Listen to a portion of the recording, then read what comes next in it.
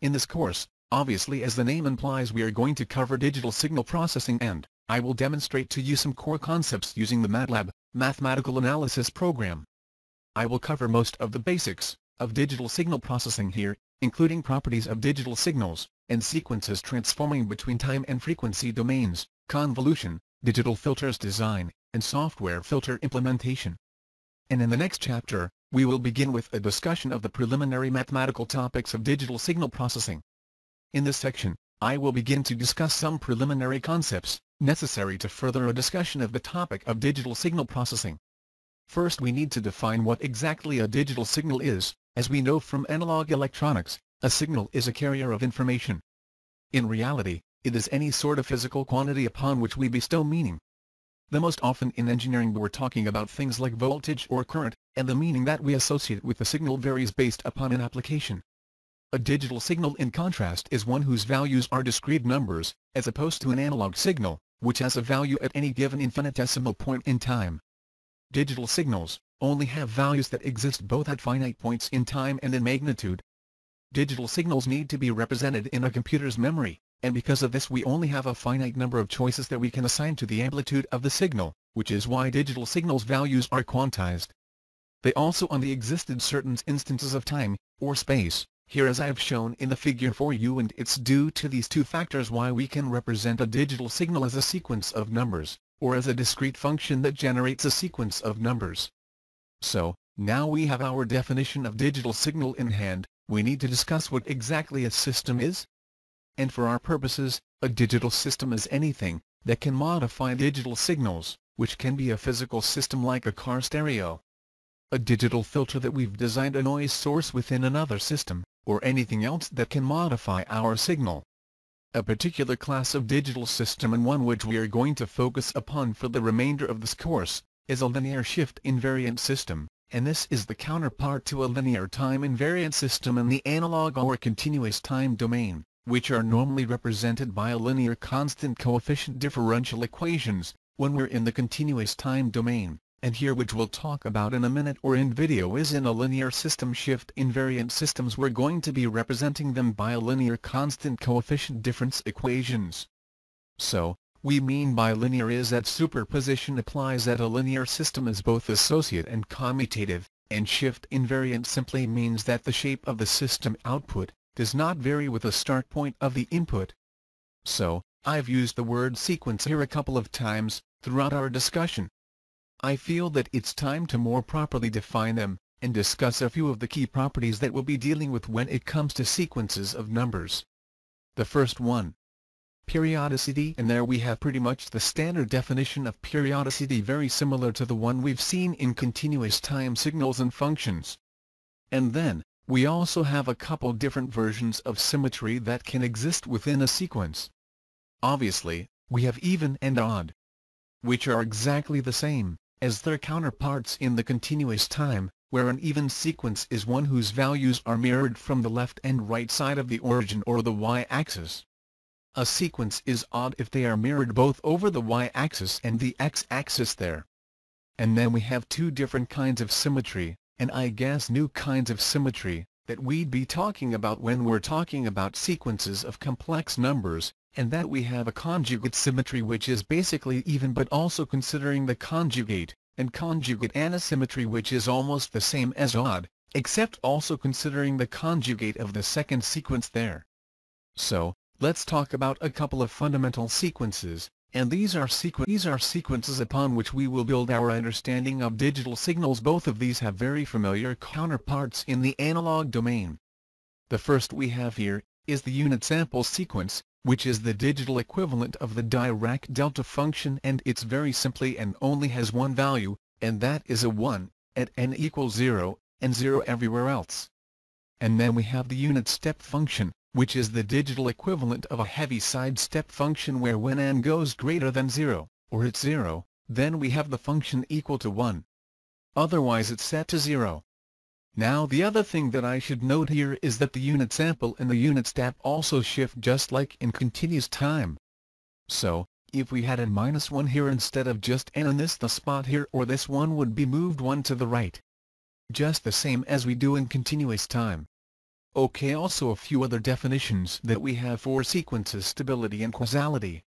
A system is said to be stable if the output is bounded for all bounded inputs, and that's very general, very mathematical jargony way to describe it, and essentially what we mean is that a finite input will not give us an infinite output of the system, and causality simply means that the system can exist in real time, meaning that the system does not need values from the future in order to compute its current output.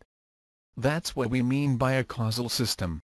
To another, we've covered most of the basics via signals and sequences of numbers. Let's discuss here a couple of common ways that we're going to represent digital systems so that we can analyze them. The three common methods of representing a digital system here, and via difference equations, block diagrams, and signal flow graphs. And a difference equation is the digital counterpart to a differential equation, which I told you earlier. And essentially we're representing the current output of the system as a combination of previous inputs and outputs. And when the output depends only on previous inputs, and not to the previous output, the system is known to have a finite impulse response, and we'll talk about why that is later. But it is an important categorization here. Finite impulse response means there's no feedback in the system, and an infinite impulse response system, or IIR, means that there is feedback in the system, meaning that these b coefficients here in the difference equation are non-zero in an infinite impulse response system, whereas they are all zero in a finite impulse response system.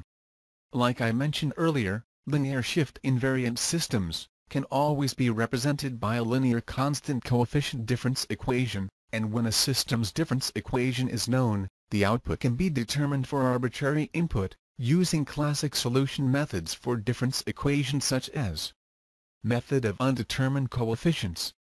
So, I'll give you a brief example, using the method of undetermined coefficients here, and how we would solve a constant coefficient difference equation here. So, here's our problem statement. We have that yk equal to alpha times y minus 1 plus the input xk, and I show here that the input is equal to b to the k for ak greater than 0. And we are looking for the output. So the first step, obviously just like differential equations, we were looking for the homogeneous solution. So, we set the input equal to 0. We go ahead and find our characteristic equation, and we see that the root of the homogeneous solution is only going to be 1, because this is a first order, is going to be alpha raised to the k, so that gives us our solution here, for the homogeneous solution. For a particular solution, we're going to use the method of undetermined coefficients, and assume that our particular solution is of the same form as the input multiplied by a constant, and we'll plug this back into the difference equation to go and find our coefficient here, which I've done. Finally, we'll combine both of those solutions, the homogeneous and particularly here, and that gives us our solution here, although we still have two arbitrary coefficients in the solution, and just as with differential equations, we would have to have initial conditions to the problem in order to find out the value of those two coefficients. Our next method of representing a system is going to be the block diagram. Block diagram to represent the flow of information in a system in a visual manner, and make it very easy for an engineer or designer to get a grasp of what is going on within the system. As you can see here, in the figure, we have a couple of basic components within our block diagrams. We have a delay here, which we will see notated often as U-1. I will talk about why that is later on in the course. You have a summation or a summer block, and we have gains here. We're simply multiplying by a constant in the directions. The arrows, of course, show how the input goes through. Maybe through this gain here into the summer, or is delayed by 1 and multiplied by again here, into a sum. So essentially would have the input coming in here with again b0. And then, we'd also have the last input being multiplied and added by the gain b1, and the input from 2 steps ago would be multiplied by the gain b2, all being added up to head to the output, along with previous versions of the output being added back here, in a feedback loop.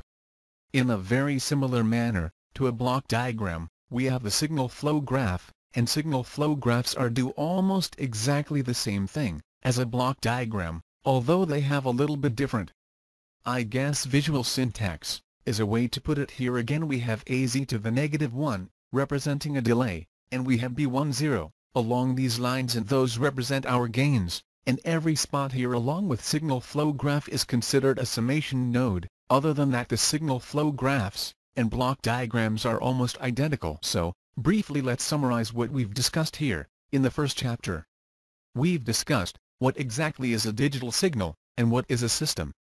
We talked about various properties of both of those, as well as some fundamental sequences that will be used often in digital signal processing, and we've also covered the big three versions of system representation. We've talked about linear constant coefficient difference equations. We had an example on how to solve one given the input, how to find the output. We've also discussed briefly what a block diagram is, and what is said no flow graph is. And in the next chapter we'll move along to really the core concepts of digital signal processing. Thanks for watching. Don't forget to subscribe for more videos at One Stop Engineering.